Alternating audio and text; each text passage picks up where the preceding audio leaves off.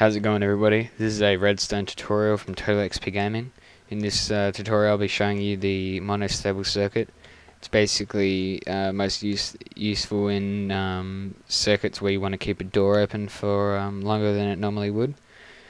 The main components in this are the door, the button, the RS NOR latch here, and the delay line. I'll just show you the effect of it. There we go. I'll just run you through it here. Basically, this is an RS NOR latch. If you don't know what that is, basically when I activate this, it makes this side of the RS NOR latch active, and I've also hooked up the door output to that side.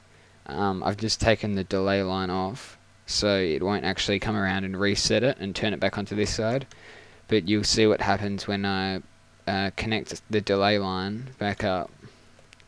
All the redstone runs through there, comes around the back here, and it activates this torch, which basically resets the whole thing. I'll just show you the difference between the different I've got a normal door wired up here off the button, and this is with the monostable circuit, this door here.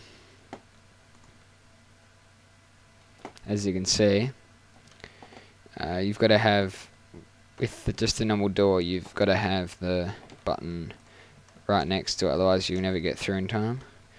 But with this one, you can you've got time to walk quite a fair way.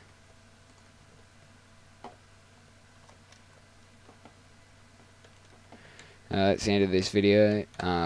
You can look this circuit up online, and it'll show you how to build it. But if you actually want a video tutorial, I can put one up pretty quickly. Thanks for watching.